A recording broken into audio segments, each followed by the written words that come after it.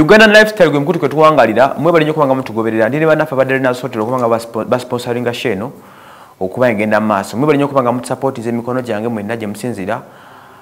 ba subscribers beyongedde nnyo gamba sengawo kojjawo mukwano gwo buli omu gamba subscribing okusubscribinga kyangu nnyo Ugandan lifestyle kigambo kyo wandika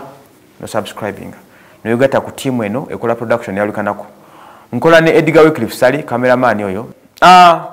waliwo akayimba ennaku zino akadde katambudde nnyo wiiki eno yonna bakayita gwasembayo akayimba ako kayimbibwa na muwala Gabriela Bridget Ntate Gabi Ntate ono omwana mumuyita Gabi mwendowooza abalaba live wire ku Spark akola ne rape naye kino ekiwala ekibeerako ki Gabi yakubya akayimba k'eddiini yeeyita Queen of Soul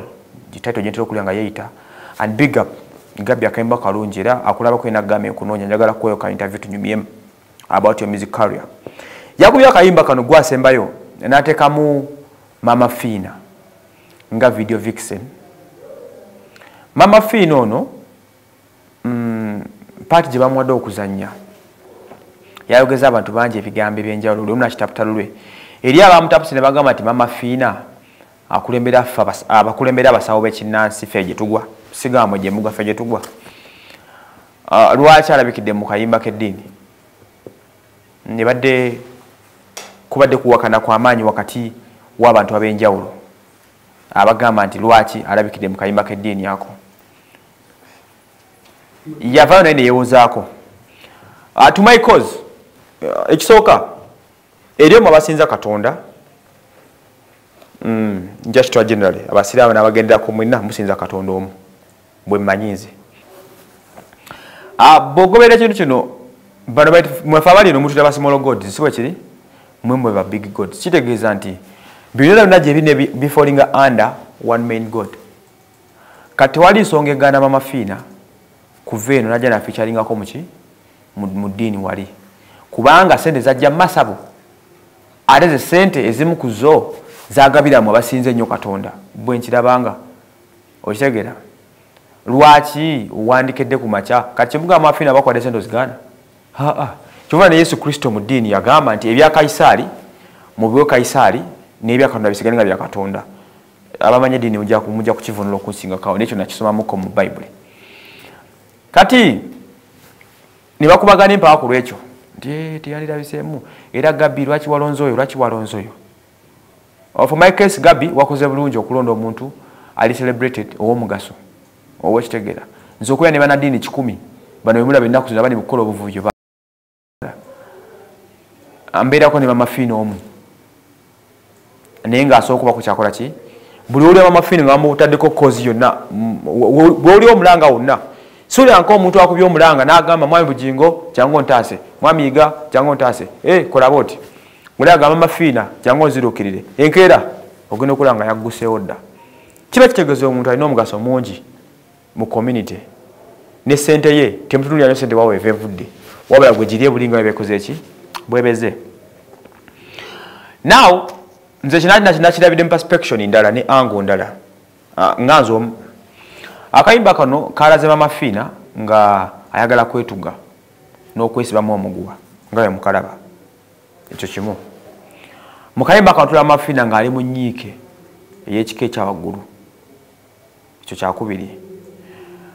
mu kayimba kano tulaba Gabi Ntate oba Gabriela nga gy'omutaasa mu kayimba kano still tulaba Maama Fiina ng'akutte ekifaananyi kye yeebisse mu kifuba kinateebereza ekifaananyi kya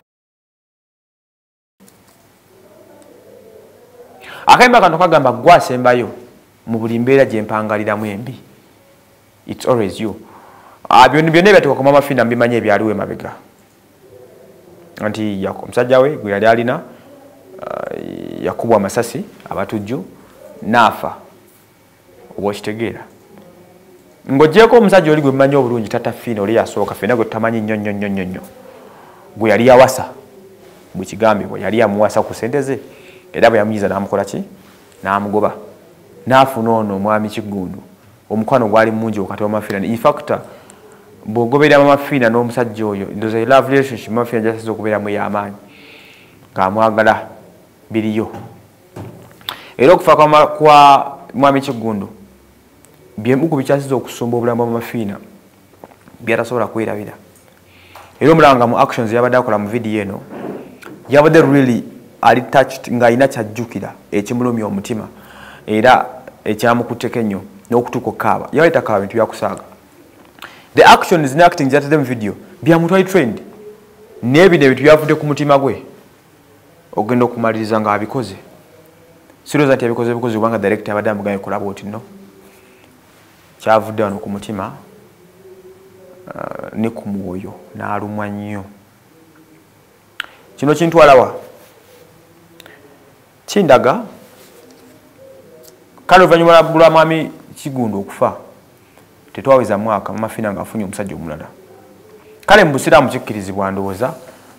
omusiraamu ajja kumpapulamu kawe nabanja ogende kikyamu n'ekireka kibawo emyezi ng'ena sibeguli sebagulona like 4 months ze kibawa lwoba okukkirizibwa okuddamu okufuna omuki omwagalo omulala n'ova mu bulamu bwakubeera namwandu. I think yaziweza bwaziweza n'afuna ono omusajja gwalina oyo omusajja ave bungerezo no gwe yakamala okufumbirwa era ebisinga obungi yabiteeka mu sente nabiki n'ebigenderako ng'ebyo. Netera ekintu kibinga kubeera mu relationship n'omuntu n'ajuliza omukadde. Maama Fiina keeps talking about mwami Kiggundu ekimu ku biraga nti omwami ono omupya dadi waffe omupyalibo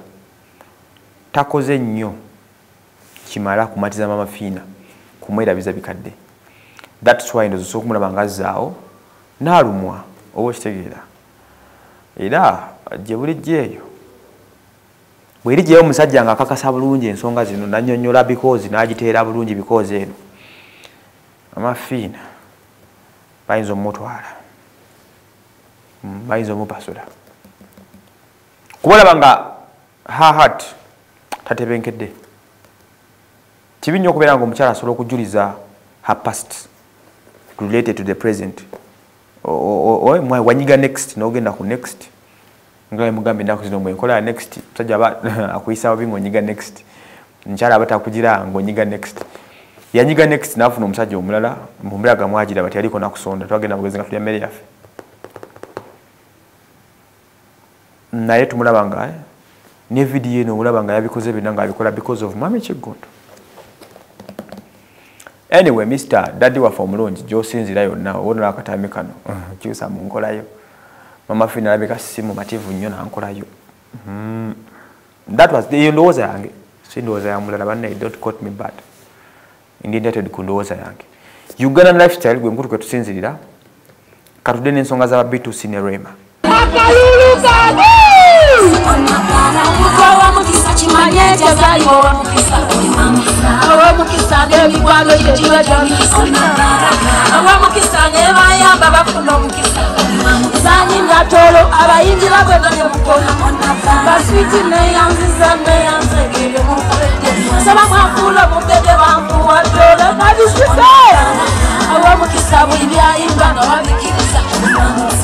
Mukisa wawaso mukasinga wasalio kata kutuga kalulu kisinde kumiri yangu ndene ya kisomo mukisa lwaza ito abantu ne bakungana